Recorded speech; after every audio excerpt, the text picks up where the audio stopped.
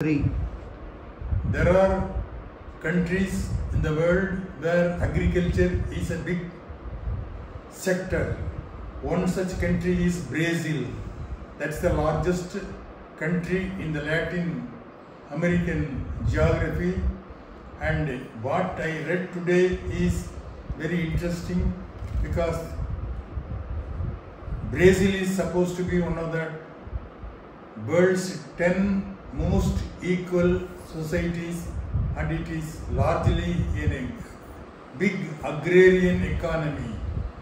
Agrarian economy is now not getting due attention because of various developments and factors. Wars, other disturbances, civil society issues are all there. So we don't get report anything on agricultural, agrarian issues. What is the status of Indian agriculture? Here I want to point, after reading the Brazil agrarian sector, that India doesn't yet have a developed agriculture in the sense there are no big agrarian companies like paper, pulp, other agriculture, primary commodities, processing sectors. What's happening in Brazil is there are political movements to go and occupy, invade the uncultivated lands, agricultural lands. There is a famous, well-respected leader, popular leader in Brazil, where Lula and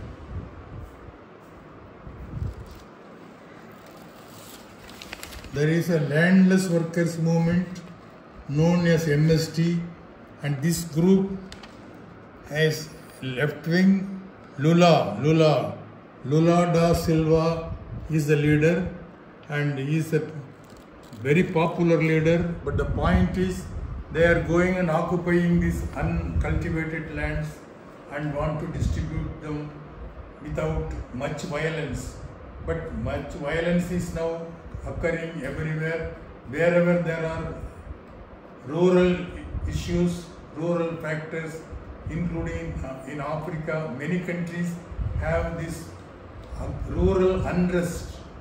One great defect of the rural movements is there is no internationally agreed pattern of development of the agricultural lands. There are now issues like climate change that's affecting agriculture, and there are issues like supplying food to the food deficit countries. The recent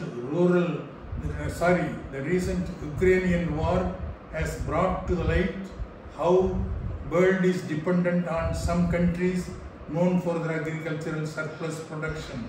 So we have to have an international rule and system, thereby food is distributed in an equitable way. Even in India, which is supposed to be an agriculture surplus land, we are promising in our elections free food, distribution of free essential items of consumption. How this can go on if the market-based production practices in agriculture are not encouraged. My point here is we have to have new reforms in agriculture on a cooperative basis so that farmers feel they have a stake in what they produce, what they sell in the market.